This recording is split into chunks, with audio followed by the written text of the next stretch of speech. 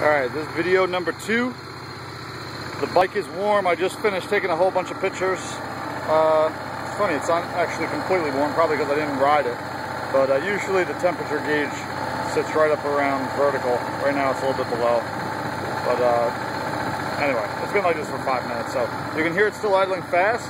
I didn't touch the choke yet. I'm going to put the choke back in there and we'll see the idle drop down nice and smooth.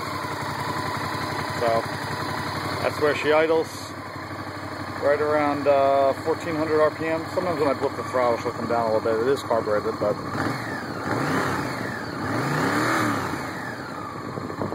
no, nice and smooth. That's where it's going to sit.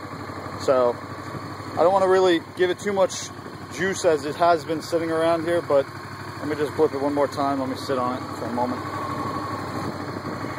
This could be a horribly bad YouTube video if this thing went in gear, right? So.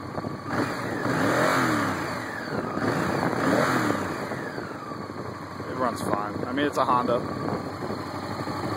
so there's going to be no surprises. It's 40,000 miles. I don't even remember what I put on the ad. I might have said 40 or 41 or 42. I don't even remember anymore.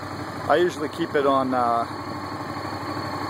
the trip meter because the bike, unfortunately, the Superhawks, the early ones, don't have a fuel gauge. So I always keep it on the trip meter and I do the old reset the mileage, you know, when I fill up. Anyway, listen, I'm really bad at narrating videos, so I'm just going to shut this thing down. You get the idea.